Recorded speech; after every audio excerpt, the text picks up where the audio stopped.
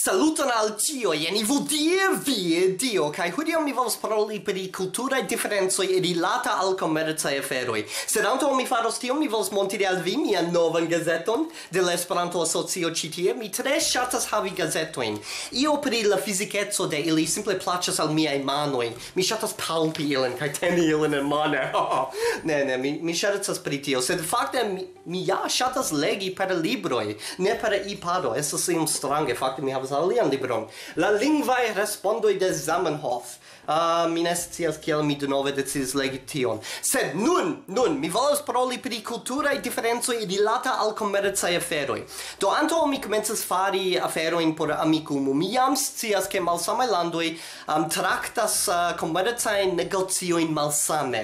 Sed mi ne vere spertis ĝin ĝis mi faris Amikumu. Kaj estas tre strange kiam vi estas en ĉi tiu situacio kaj vi finfine spertas ĝin. Do ekzemple, en Australio, se du homoj de malsamaj firmaoj renkontiĝus por diskuti komercajn aferojn, ili neniam montras emocion. Se vi accidente montrus emocion pri aparta afero, tio montrus al alia homo, ke vi simple ne povas regi vin, kaj tio fakte povas fiaskigi la tutan aferon. Do ni neniam montras emocion en komercaj aferoj.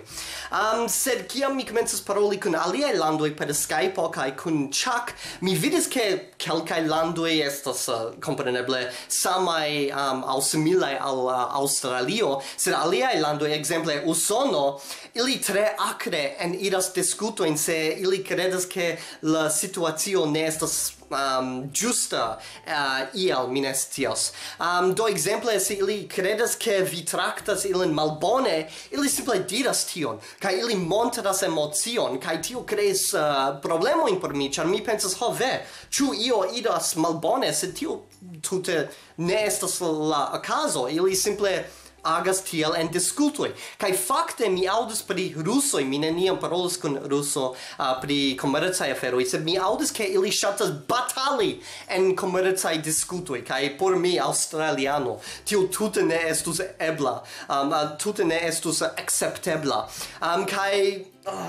Estas tre strange, ĉar ne estas kerna parto de la diskutoj, sed kiam oni diras ion, ĝi povas kaŭzi aŭ doni al vi senton kaj simple irigi vin pri la situacio. Kaj ĝi okazas kelkajn fojojn. Homoj kredis ke mi mistraktas ilin ĉar mi ne montras emocion, aŭ mi kredas ke ili estas koleraj pri io ĉar ili montras tro da emocio.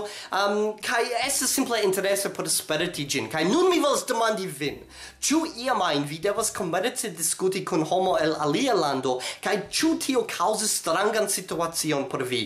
Do diru en la komentejo sube, simple rakontu pri viaj spertoj, ĉar tio tre interesas min, mi supozas. Kaj tio estas ĉio. Do, se vi ŝatis ĉi tiun filmeton, ŝatu ĝin, diskonigu ĝin, abonu mian kanalon se vi ankoraŭ ne abonis, kaj mi vidos vin ĉiujn en la veronta filmo. Kaj se vi ne estos tie, mi ne montros emocion.